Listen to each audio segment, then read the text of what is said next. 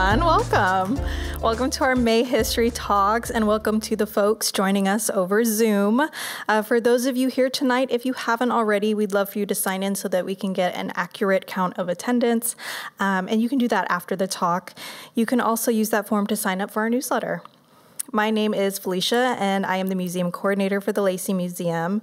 And for tonight's program, we are joined by Lester Dickson. Tonight, he'll be sharing the evolution of Prince Hall Freemasons from circa 1770s to present day. This presentation will discuss the challenges the organization overcame, the notable members of the order, its introduction in the state of Washington, and its expansion to the City of Lacey. So before we begin, I would like to start our program with a land acknowledgement, and then we'll go into some museum news.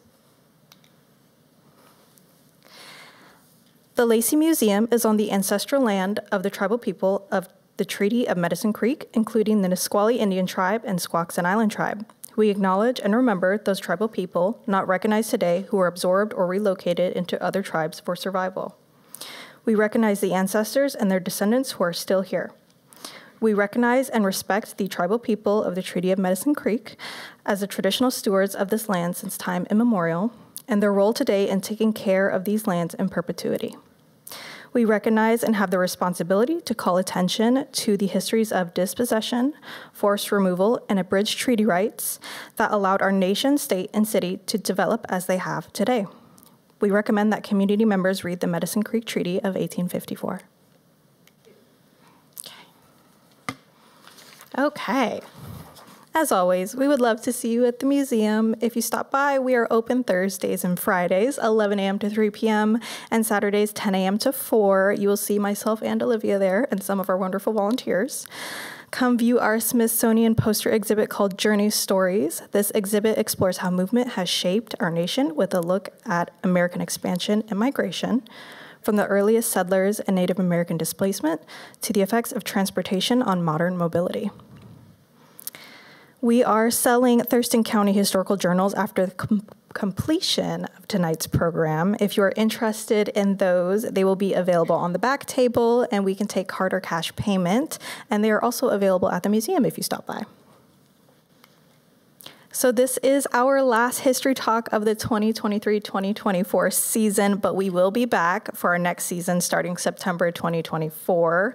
We are taking a summer break, but we all hope to see you next season. And while we are on break, we are hosting different craft activities at the museum each month over the summer. So our June craft is lavender. These crafts and activities are free for everyone and for all ages, so grown-ups too. Okay, so for tonight's presentation, we will hold our Q&A section at the end. We will do our best to get questions from our in-person and online attendees. So for those online, if you have any questions you think of during the presentation, feel free to submit them in the Q&A button on your screen. It's usually located at the bottom. And for those in person, I will be coming around with a microphone if you have a question. So just raise your hand. We use that microphone because folks at home can't hear your question if you have them. And we don't use the microphone. Okay, so for tonight's speaker, I would like to introduce Lester Dickson. Lester Lee Dickson is a 30-year resident of the City of Lacey and has 27 years of public service with the state of Washington. He has spent 42 years as a Prince Hall Freemason.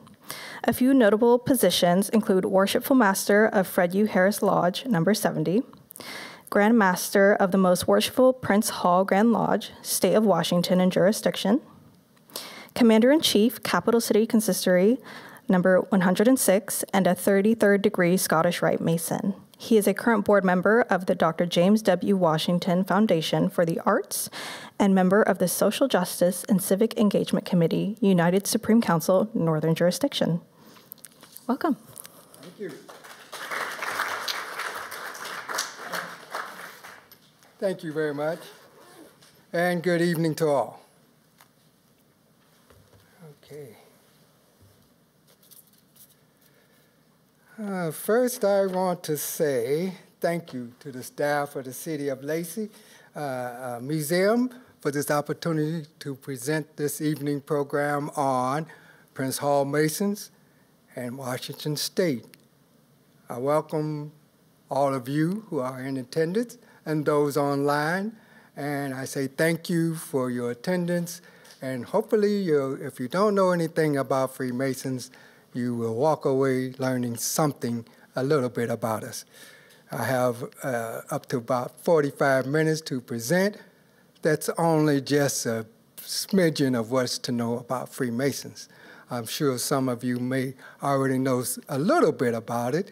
You may have traveled around. You may see some of the Masonic signs, and you'll see some of that on some of the slides that I showed tonight. And you will see some of those on some of the buildings and cars and people that have. So tonight, we will go through this program, and hopefully, as I said, you'll learn something from it. Okay, now, throughout this presentation, I will use terms such as Black, Negro, Colored, and African American. I'll use those interchangeably. Due to the wording used during the research sources that I used for this presentation. So, let us begin. All right, let me move this up just a bit.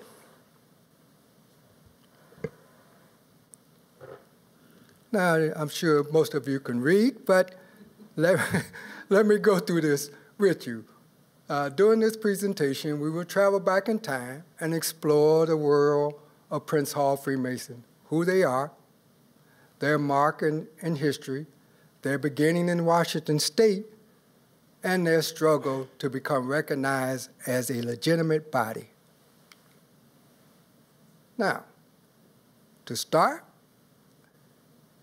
as the philosopher Lao Tzu from the 6th century would say, a journey of 1,000 miles begins with a single step. So let us begin with the first step. The beginning. We will discuss Freemasonry, what it is, the origin of Freemason, the establishment of the first Grand Lodge. That's not necessarily in Washington State. Then we'll talk about Prince Hall, the man, and then Prince Hall, the organization. And when we speak about the organization, we'll discuss the founding and early years, the growth and leadership, the legacy and empowerment. We will cover Prince Hall Masons and Washington State, which is the gist of our conversation tonight, how Prince Hall Mason arrived in Washington State. We will talk about the formation of Prince Hall Lodges, the founding of Prince Hall Grand Lodge of Washington, the recognition of Prince Hall Freemasons, and then, of course, the lodge from which I am a member, Fred U. Harris Lodge number 70. I also see another member of Fred U. Harris Lodge number 70, Hank Shiga, and his lovely wife, Paula. Thank you for being here, and again, thank you for all of you. Now, then we'll also cover famous Prince Hall Mason. A lot of these names I'm sure you will recognize once we get to them. All right.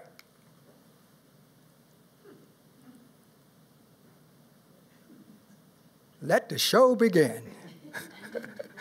Okay, what is Freemasonry? It's one of the oldest and largest non-religious, non-political, and fraternal and charitable organization. Because its core principle involves self-knowledge through participation through progressive ceremony, emphasizing moral and spiritual values. That's important because we emphasize taking a good man and making him better by providing these types of tools for them. Freemason is deeply involved in philanthropic and charitable endeavors. Individual participation contribute to advancement within the organization. So the more you do contributing to the community, charitable giving helps you in your growth within the organization. The leadership recognizes you and promotes you up in the organization as you go forward. That's required. And we also support, of course, local sports, scholarships, civic programs, events, and activities. Now, here's something that So one may wonder, Masons refer to each other as brothers because of the belief in equity. Now, as we go through this program, we will see that might not have always been true between black and white Masons. But we've grown past that in Washington State. And we'll talk about some of those states where have not passed that yet. Okay. Now, the origin of Freemasonry. Now, one would think Masons, stonemasons, right?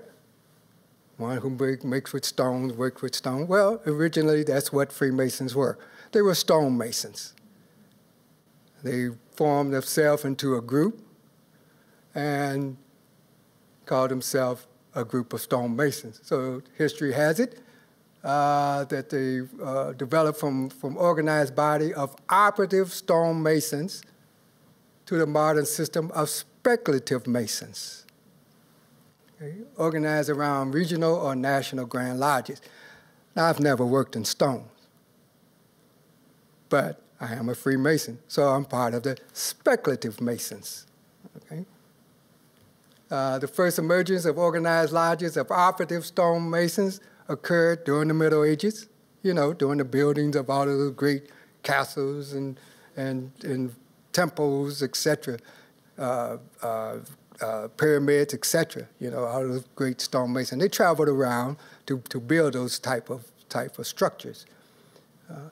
Then later the lodges evolved to allow the admission of lay members as accepted. So you will see the word free and accepted Masons, which means they have been accepted into the Masonic order as Masons, although they are not stonemasons. They're speculative Masons. Okay? And finally, the evolution of purely speculative lodges and the emergence of grand lodges to govern them. Now, I'm in a black suit, pretty warm, but this is normally our uniform for the Prince Hall Masons. It's a black suit, so some of you may have noticed that if you've seen any Prince Hall Mason or been to any of our ceremonies, to include when we do ceremonies to bury our dead members who have died within our organization. Okay, the first Masonic Grand Lodge, established in 1717 in London, England. We have a person, a member of the museum who is from England, and I was just speaking to her and listening to her dialect and noticed, so I think you're not from America originally. And she said, no, I'm from England. I didn't want to tell her that I'm going to speak about England here in a moment. But anyway, so there were 4 existing lodges convened and constituted themselves as the first Masonic Grand Lodge, known at that time as the Premier Grand Lodge of England. Today, it is now recognized as the United Grand Lodge of England and serve as the governing body of Freemasonry. The 4 original lodges were, now get this, Goose and Gridiron Ale House, okay? Now called Lodge of Antiquity number 2. Crown Ale House, a lot of drinking going on, and Parker's Lane.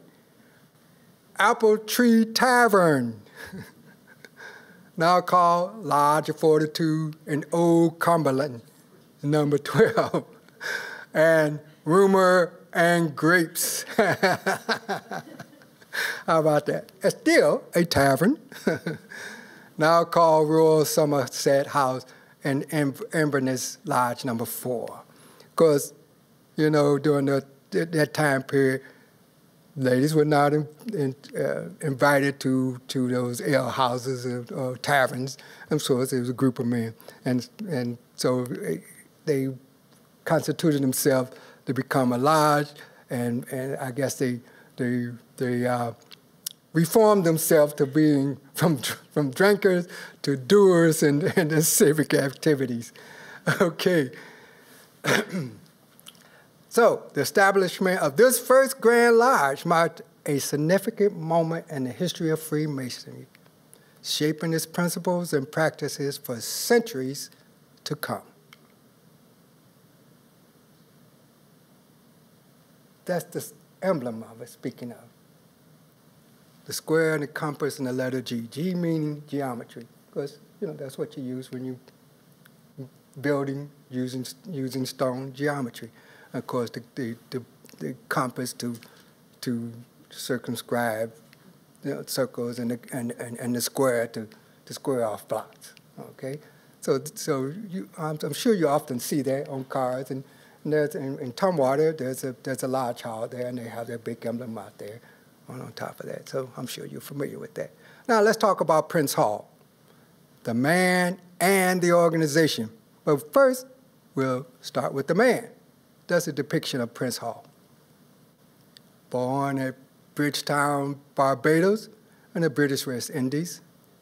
Now it says, except the date. What I meant by that is his birth date. Except the date, during that time, a lot of records were not kept very well, especially for people of color. So that's other research have had him born a little earlier, but most have said around this time frame, September 12, 1748. He was described to be short in stature, 5'3". So that's his height, fair complexion, slighter build. Now I thought this was interesting. Shapely head. So now how would you describe a person using shapely head? Yeah, that wasn't square. That's right. Egg shape, well, I guess, okay. Features refined and regular. And eyes bright and piercing. All right.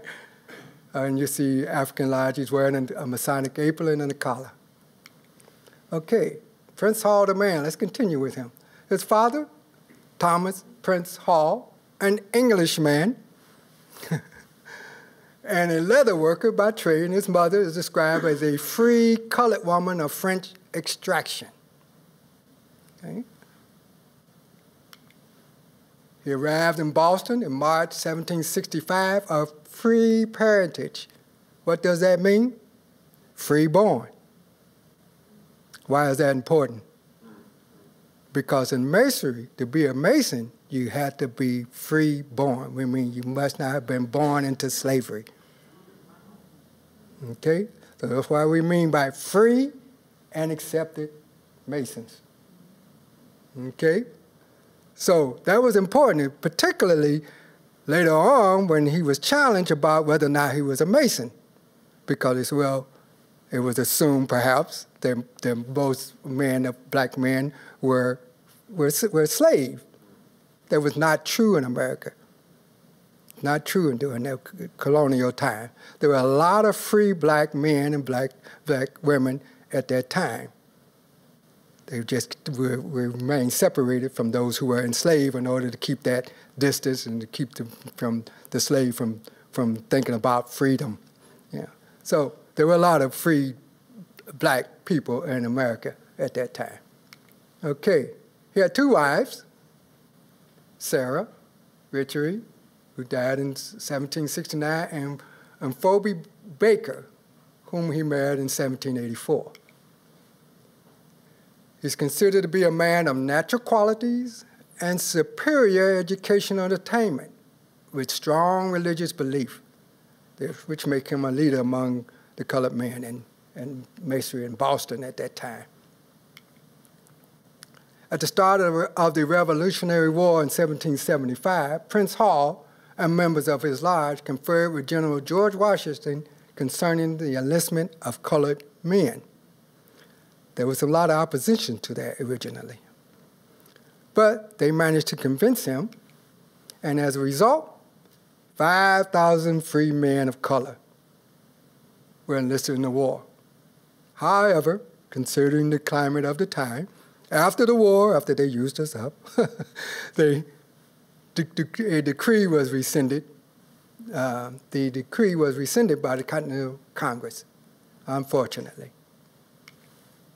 Then in 1796, Prince Hall founded the first school for colored youth in Massachusetts, modeled after the school in Philadelphia.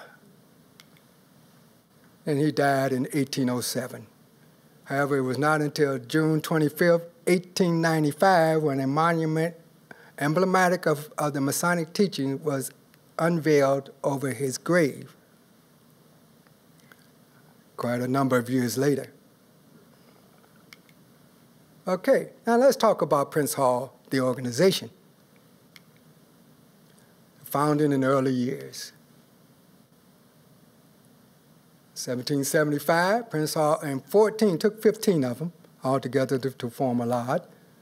We're made Mason in Lodge number 441, and it was under the Irish Registry, under the 38th British Foot Infantry at Castle William Island in Boston Harbor, Massachusetts.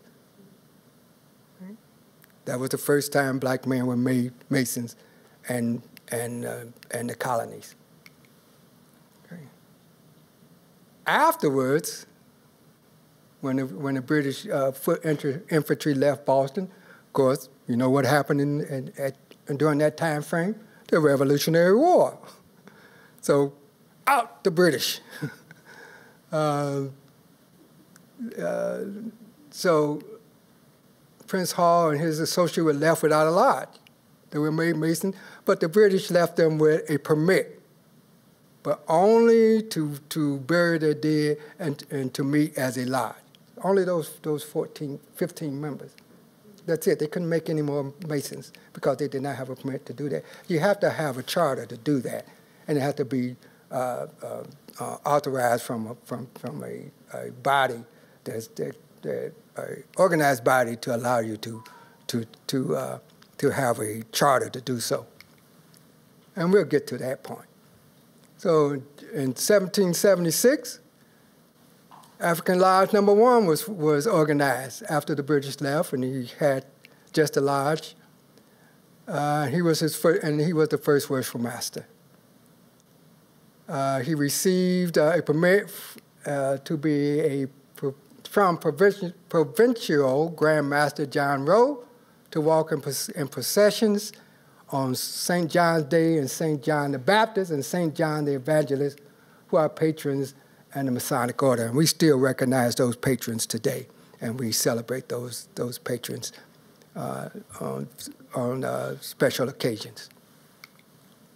And then in 1784, African Lodge number 1 petitioned the Grand Lodge of England for a warrant or a charter to organize a regular Masonic lodge, and the Grand Lodge of England granted the charter and renumbered to be African Lodge number 459.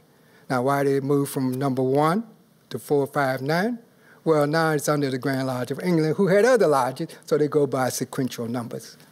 So they became 459, making it the first lodge of black Masons in America. Okay, now we continue with Prince Hall, the organization. Under growth and leadership, African Lodge number 459 thrived, and the Prince Hall was appointed as Provincial Grand Master in 1791. Okay, this led to the first Provincial Grand Lodge. Prince Hall went on to organize lodges in Philadelphia and Rhode Island, both working under the charter of the African Lodge number 459. And then in 1808, after Prince Hall passing African Lodge number 459 for Boston, then African Lodge number 459 Philadelphia, and Herm Lodge number 3 Providence became the African Grand Lodge, also known as African Grand Lodge number 1. Because now they had their own charter and start their own numbers. Okay? Thank you, Grand Lodge of England. All right. In 1847, they renamed themselves the Prince Hall Grand Lodge in honor of their founding father that continues to be used today. Okay? And you will see that naming come up in this presentation again. And the Grand Lodge of the United Grand Lodge of England often meet, and we also often go over to meet with them and convene with them and have communication with the United Grand Lodge of England to this day.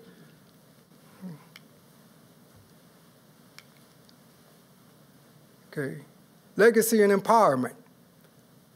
Prince Hall and other black Masonic leaders, including Moses Dickson. I had to include that name. It makes me wonder, well, is that my great-great-great-grandfather? I have to, what is that? Geology check and see if that comes up or bear any truth to that. If so, hey, I have a legacy to follow. Anyway, Lewis Hayden also was a key player, and they were also abolitionists and civil rights movements of the 19th century. They were leaders in that, and that's what Prince Hall would advocated during his lifetime: freedom, abolitionists, and freedom for the enslaved people. Okay, so consequently, Freemasonry became a vulnerable for the vulnerable black community. Under their leadership, it became a very important part of the black community because of that. They didn't have a lot of black organization, so Freemasonry, Prince Hall Freemasonry, was it. And we spoke about the values, the spiritual values, the moral values that it teaches. Okay, his advocacy extends beyond Masonry. He petitioned the Massachusetts government for the abolition of slavery and the slave trade. Unfortunately, he was not successful in that. As you well know, it happened in 1865 under an Emancipation Proclamation under Abraham Lincoln. Okay. And that's another story in itself. Okay, the tradition initiated by Prince Hall endures with approximately 5,000 lodges and 47 Grand Lodges. So that 47 Grand Lodges. Each state has its own Grand Lodge. Okay? So Washington is sovereign within itself. Now, not all states have a Prince Hall Grand Lodge. Some of those are like Liberia, Canada, where a Prince Hall Grand Lodge exists. Barbados, the Bahamas as well, where a Prince Hall Grand Lodge exists. So 47 Grand Lodges. So that doesn't speak to how many Prince Hall Masons there are individually, but 47 Grand Lodges. So they all can trace themselves back to Massachusetts. Now we get to the topic, the reason why we started this conversation about Prince Hall Masons in Washington State. Now we're here at home. Wasn't that beautiful? Isn't that beautiful? We were just talking earlier about how beautiful the mountain is when it's clouded over, and then the clouds break, and you see that mountain appear. That's one reason why I live here. See that beautiful mountain, that natural beauty. Anyway, moving forward. Okay, Prince Hall Masons in Washington State. Okay, the first Grand Lodge in Washington State Territory, because Washington was a territory before, of course, it was under Oregon, then it became a Washington Territory. That's another history in itself.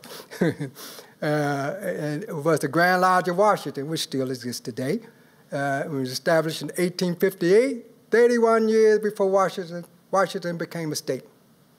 At that time, no Grand Lodge of colored men existed in the territory at the time. However, there were 2 Grand Lodges that established lodges here from other states. Let's see who they were. The most worshipful Prince Hall Grand Lodge of Illinois. There's no noise in Illinois. Organized May 8, 1867, and established 4 lodges. Some of you might recognize some of these locations. We had Enterprise Lodge number 47. Now you see AF and AM. ancient, free, and accepted Masons. Later on, you will see F and AM, free and accepted Masons. There's a slight differences there. Ancient free refers back to the stonemasons' time and under those operative Masons. And then when they organized to become a grand body, later it became a modern Freemason, and they dropped the ancient and became free and accepted Masons. Okay. Then Washington Lodge number 49 out of Franklin, Washington. It later moved to Seattle. Inland Empire still exists today. Out of Spokane, Washington. And it started in 1901. And Compass Lodge, located in Everett, Washington. And I didn't put a date there. Oh, well. Let's say it's during that era. All right. And the other one was the Grand Lodge of Iowa. The most forceful Hiram Grand Lodge of Iowa. And it was organized in 1884, now known as the Prince Hall Grand Lodge of Iowa. And we have Cascade Lodge number 23, chartered in 1897 in Roslyn as the first African lodge. Now, how many of you know about Roslyn? How many of you know about Roslyn? Oh, yeah, well, some of you know about Roslyn. Well, for those of you who don't, it was founded in 1886 as a coal mining town. Of course, now it's changed its economy to be a forestry and tourism. Now, Roslyn is unique. It has 26 separate cemeteries that is combined into one big complex. Why? Because the many ethnic groups that came to mine the coal, the Russians, a lot of people from Europe. During the 1888, there was a strike, and the owners of the coal mine brought in black workers to be strike breakers, and so a lot of blacks started moving in and become, and they brought their families with them, so they moved in. But because of the racial makeup at the time and the racial climate, when they passed away, they buried them in separate cemeteries, all combined in one big complex. So you know all about it. Myself, Henry Shigard, my Grand Lodge, we used to go up there and clean up the part where the black Masons were buried, because they had, not only were they ethnic groups, they had separate religious groups, Masonic groups. So every group had their own cemetery. So I understand that that's one of the unique cemeteries in the world. Right there in Roslyn. Now, Roslyn population in 2020 was around 1,000 people. Okay? Yeah. Most of them are in the cemetery. Anyway, now, what I did find, it was also added to the National Registry of Historic Places in 1978. How about that? But I also found that there were 3 movies filmed there. The Runner Stumbles. Most of you probably know this one. Northern Exposure. Oh, yes. And The Man in the High Castle was filmed there. I guess, in fact, when you speak of tourism, that's where they go to that little cafe where a lot of those scenes were filmed, so a lot of people come to visit that little cafe up in Roslyn. Okay, so that's Roslyn. Okay, so we had the first African lodge there.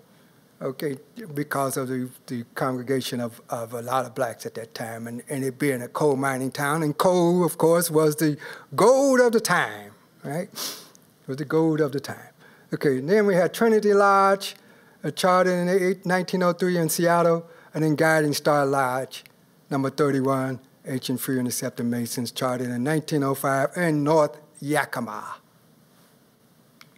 Okay, now, we'll go to the establishment of Prince Hall Grand Lodge in Washington State. In 1903, members of the lodges of Illinois, that includes the Enterprise Lodge, all of those others that were mentioned before, Inland Empire, assembled and established the first Grand Lodge for black men, known as the Grand Lodge of Washington and Oregon Ancient, Free, and Accepted Masons. The two. Remember, Oregon and Washington State, although by this time Washington was a state in itself, but they were still commingling back and forth as Masons. Okay.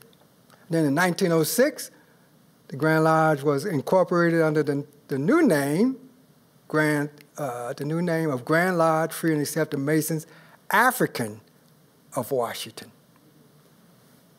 They have Oregon to fend for themselves. They have their own Grand Lodge down there as well. Right then, in 1907, at a meeting in the city of Tacoma, the name was retitled to Most Worshipful United Grand Lodge of Washington and Jurisdiction. Now you see where the A is gone. Free and Accepted Masons, and embraced the three lodges under the jurisdiction of Iowa, because Iowa was still out there. First it was Illinois that gathered and became the Grand Lodge. Iowa was still out there, but because they couldn't communicate with their Grand Lodge in Iowa as quick as they wanted to, they decided to join in with Washington. So they incorporated the Iowa lodges. Okay, and then in 1944, in the city of Seattle, passed a resolution to rename it Most Worshipful Prince Hall Grand Lodge, Free and Accepted Masons of Washington and Jurisdiction. Now, why do we use jurisdiction? I'll tell you about that in a moment. Hold on. And where it remains to this day. Okay. All right. Prince Hall Grand Lodge continued. Today, the Most Worshipful Prince Hall Grand Lodge has approximately 2,000 members in 48 lodges spread out among 3 continents, North America, Asia, and Europe. That's Washington alone. That's why we say jurisdiction. Washington and jurisdiction, because we're also in other parts of the world. And I'll explain that in just a moment. Okay. Approximately 23 lodges are within the borders of Washington State, while the remaining are in foreign countries. Countries include British Columbia, Canada, Germany, England, mainland Japan, Okinawa, Japan, the Philippines, Guam, and the United Arab Emirates. That's just a few. There was a few more. Excuse me. And you can see by the next statement, that's why I said jurisdiction.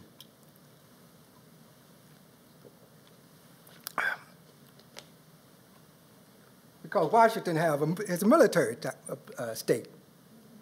You got Air Force, Army, Navy. So when they become Masons, in the state of Washington, they want to continue their Masonic travels. Wherever they may travel, there may not be a lodge for them to continue their Masonic work. So they ask for a charter. Since they're from Washington, we grant them a charter wherever they may have been stationed, and they establish this lodge. So some of them lodges go back to 1940, 1960, when they were, doing some of those wars, during the Philippine War, etc. So a lot of soldiers are out there. So Washington Grand Lodge chartered many lodges throughout those various countries. And of course, we want one in England, because where did we get our charter to start in the first place? England. Okay. United Arab Emirates. That's new. I think we just started that not too long ago. That's in Dubai. Wow. I'd like to go out there one day, but it's expensive.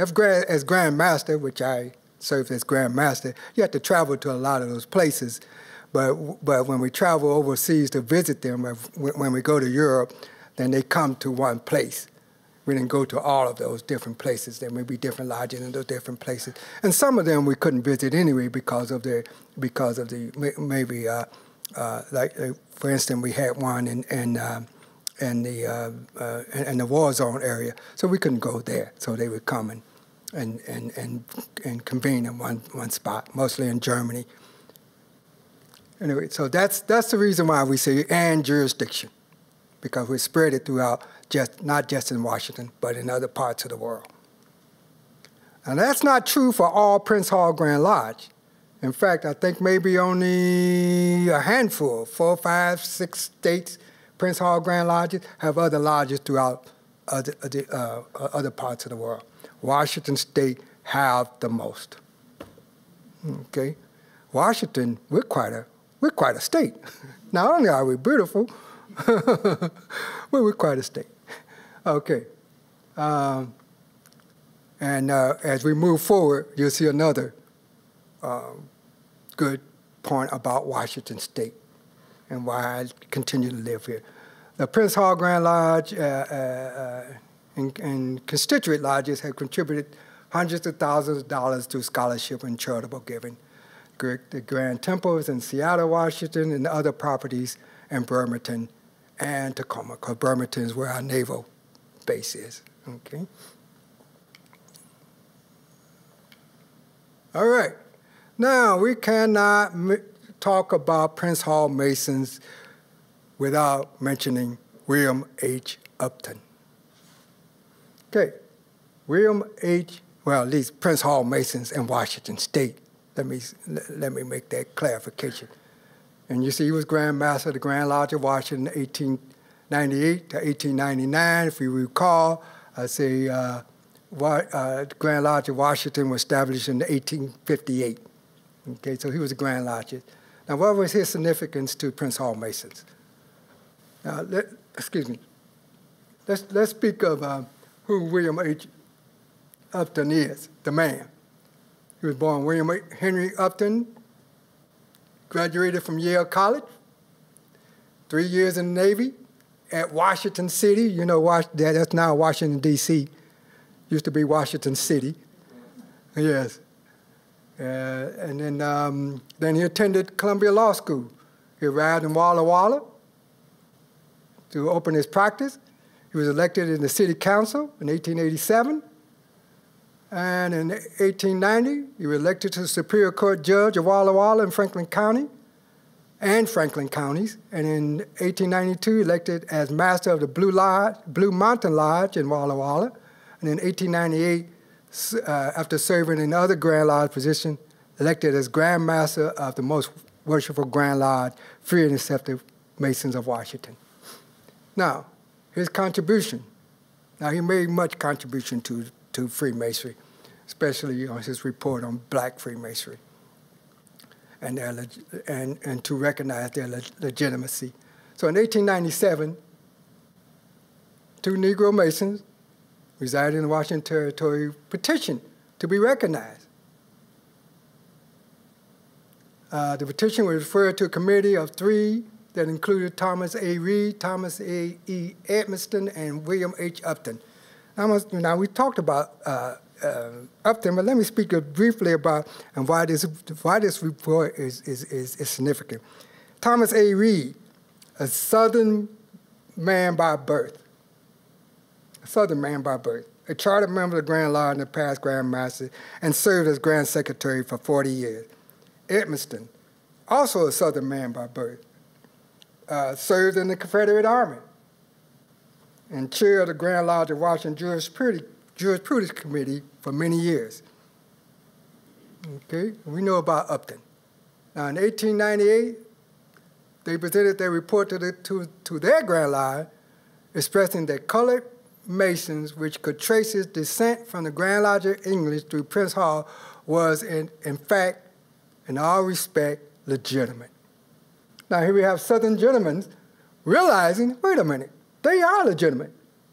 Looking at Black men, recognizing that they are legitimate Masons. Now, that's significant. Okay, a resolution was put forth that same year that was passed to recognize Prince Hall Mason of Washington State. It was passed. Washington State was the first to recognize Prince Hall Masons. The first. However, due to the racial climate of the time, pressure was placed upon them from the Grand Lodge of America, and they had to withdraw. Okay.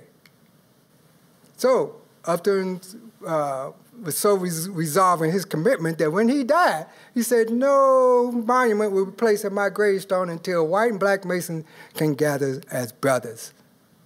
And then in 1906, William Upton passed away, not realizing what happened. So, although the Grand Lodge of Washington was first recognizing Prince Hall Mason, but due to the racial climate had to withdraw, it was in 1947 when the Grand Lodge of Massachusetts consequently became the first to have a binding resolution.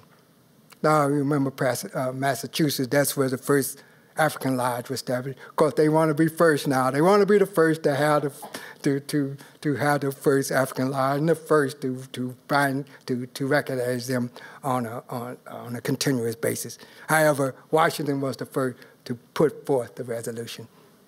Okay, and it didn't happen for them until 1947. Washington did it in 1898. Okay, go Washington. All right, and then in 1990, 91 years after withdrawal of the resolution, the Grand Lodge of Washington passed a resolution, the Prince Hall Grand Lodge of Washington, as regular, lawful, and legitimate, and they together passed a resolution allowing mutual fellowship and visitation. And we still do that today.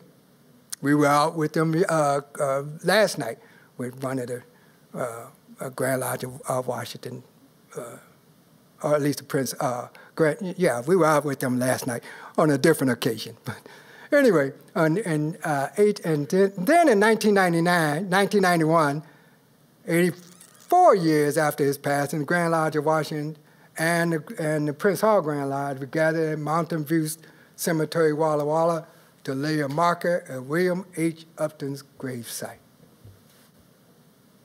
We finally did it. Okay? Let me show you what that looks like.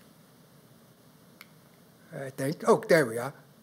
That's his gravestone, the Masonic emblem. And there's a sign posted right to it. This remarkable man was the first Grand Master of the Grand Lodge of Free and Accepted Masons of Washington State in 1898, who first recognized Prince Hall Masonry, a branch of Freemasonry for African Americans.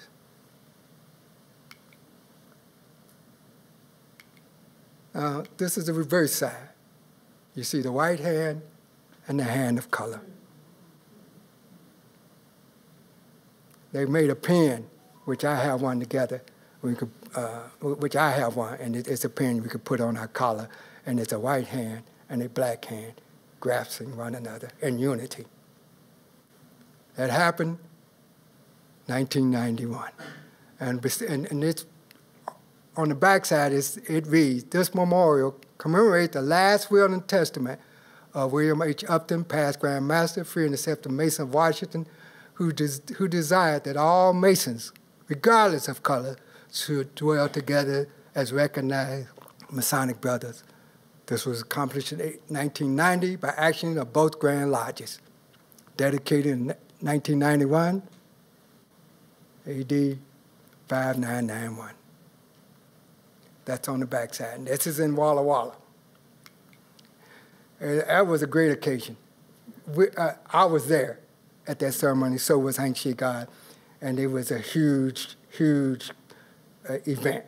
It was, we marched through the town of Walla Walla. People came out with newspaper. We had picnic afterwards. It was a grand event. It was a grand. We had his descendants there as well, and it was a grand event. Now, let's talk about some famous Prince Hall Masons. Some of these you might recognize. Let me see if I can. Oh, there we go. Let's see. Okay, who's that guy? Shaquille O'Neal. Don King, Thurgood Marshall, Medgar Evers. Who's that? Duke Ellington.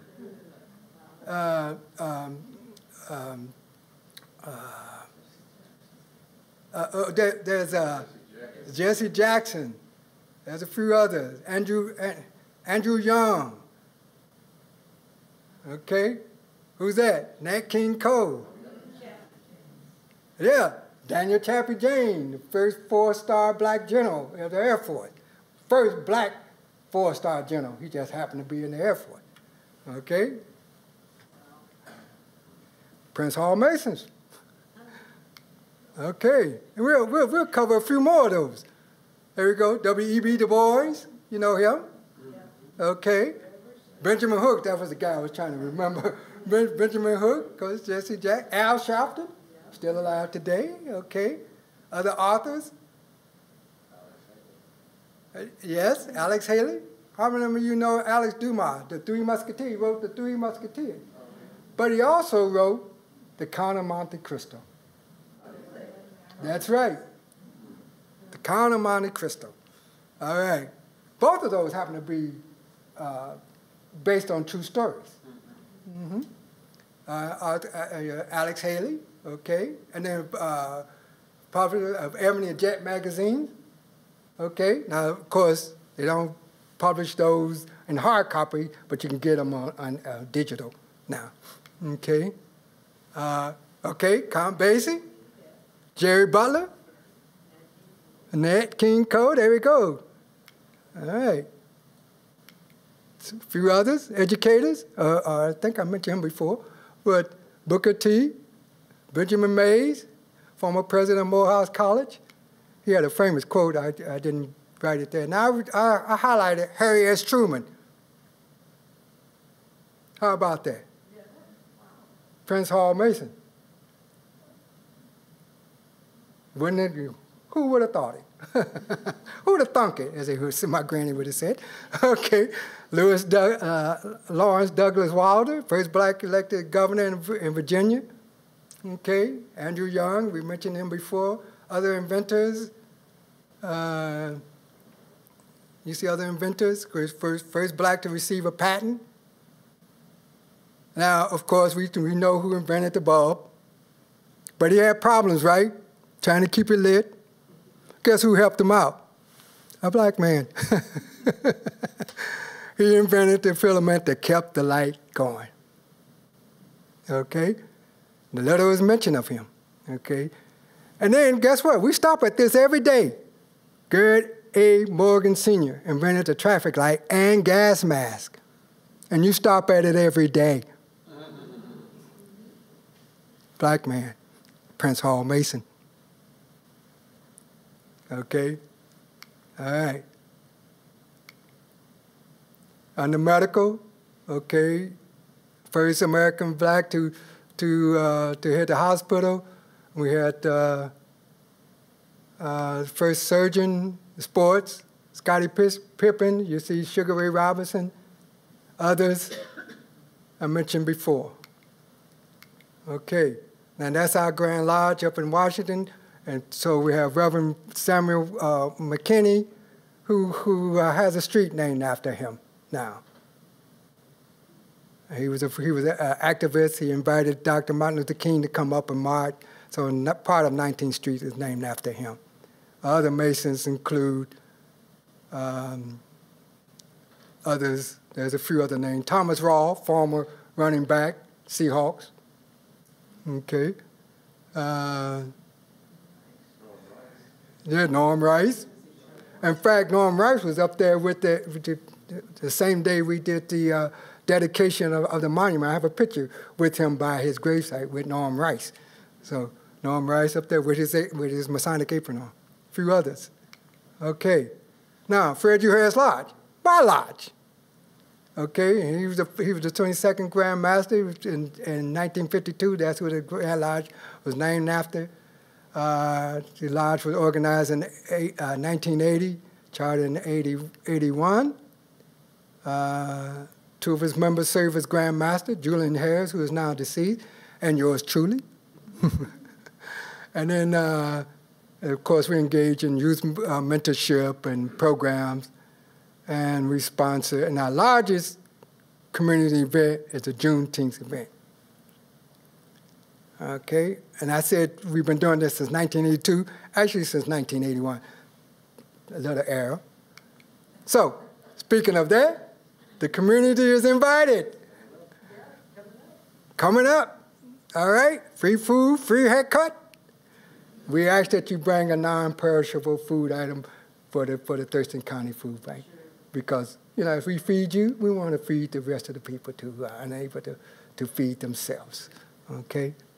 So be sure and be there, Saturday the 15th. Put it on your calendar. Write it down now. Okay. It's also partnered with the City of Lacey and the City of Tumwater, and their representative will be out there as well.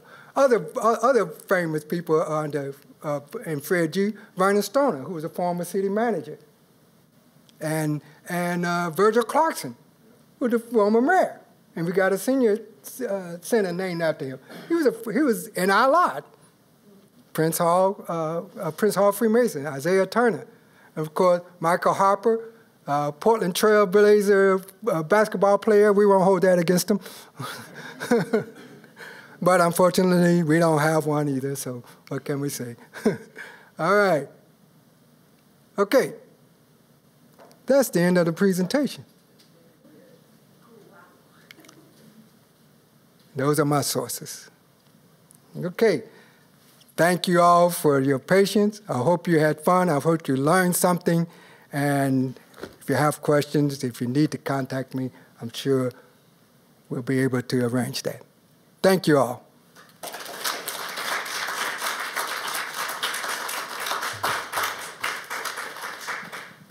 Okay. Oh, we're ready with questions today. Okay. I'll do here. Oh, okay. Okay, we'll do one here and then one here. That was a wonderful presentation. Thank you very much. Thank you. I'm curious about why you would let Harry Truman join. Well, I wasn't there. But for all these years, members of the Prince Hall Masons were not allowed to join white Masons groups, but Harry Truman got to join yours. I just am curious about the dynamics of all. Let me say this. Prince Hall Masons has never discriminated. We have always admitted white, Hispanics, Asians. When we became, because why? Because we understood being discriminated against. So we never, regardless of your color, it didn't matter what time it was, you wanted to be a Freemason, we allowed that to happen. How about if you were a woman? You can't be a Freemason if you're a woman, even today. But we do have the Order of Eastern Star, which is an auxiliary group to the Freemasons.